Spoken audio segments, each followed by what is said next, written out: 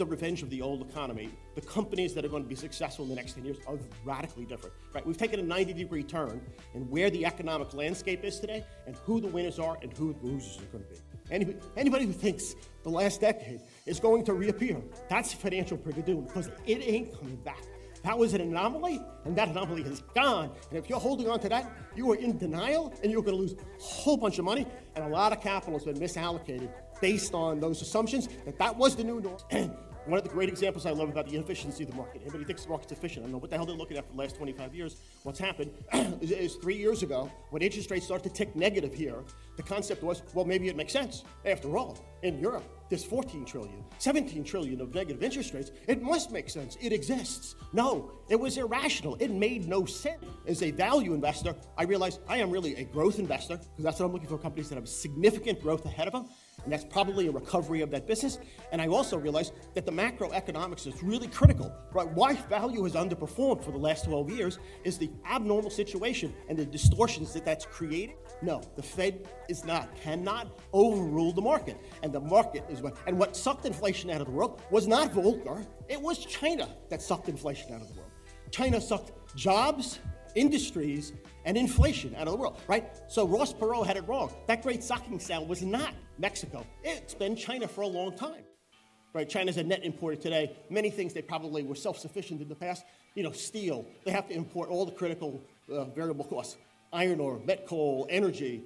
They're not, and they do that in a blast furnace, so therefore they create a huge amount of pollution. So China's very different. The population's rolled over. The wage rates are much higher in China today. So all the elements that made them so cost-effective aren't the same today.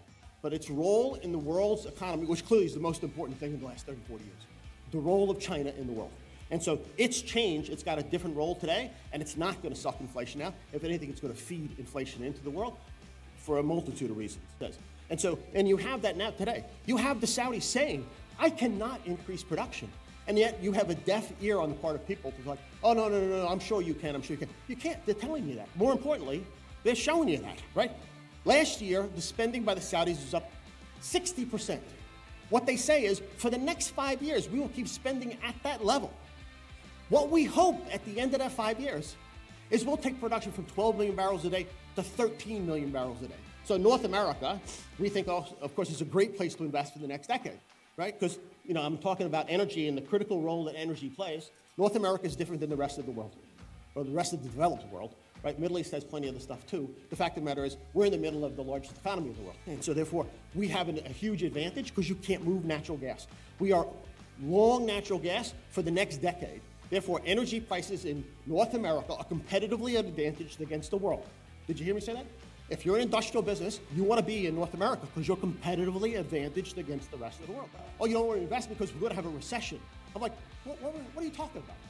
The economy that matters in the world is China. China's been in a recession for 2 years.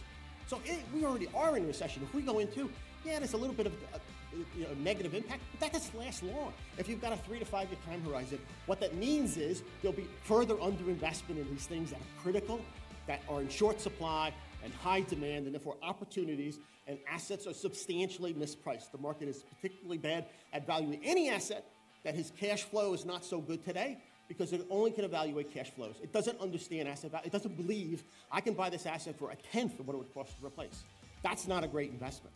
The economic resources in full demand today, and you can see the future. And if you can't see the demand for all of those things going up, including reshoring and moving to new places, means you got to build out infrastructure in all these other countries. What happens when Southeast Asia and India have economic development?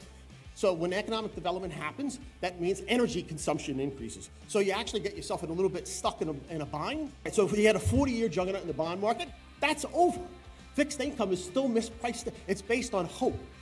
Fixed income is based on the hope that inflation comes down to something like 2.5%. But I just don't see that possibly happening given all the inflationary pressures before you talk about the fact that governments have ramped up their balance sheets tremendously, because there's no inflation that's come from that. It's come from energy, it's come from fertilizer, it's come from fundamental products.